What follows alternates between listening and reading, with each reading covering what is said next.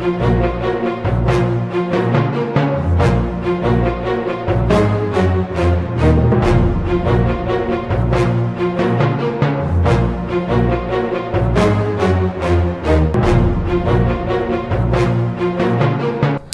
was the height of World War II, and Adolf Hitler had crafted a plan that was like no other. He would face off against the Allies' best soldier, patent gaming Marine Gagliano. Hitler thought that his plan was perfect, as the Marine had just recently got his wisdom teeth removed, therefore making him somewhat unfit to fight.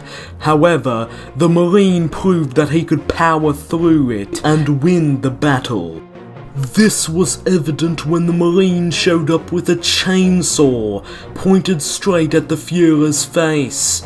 What proceeded was a bloody, gory, gore fest. There was bloody and blood all over the place and guts.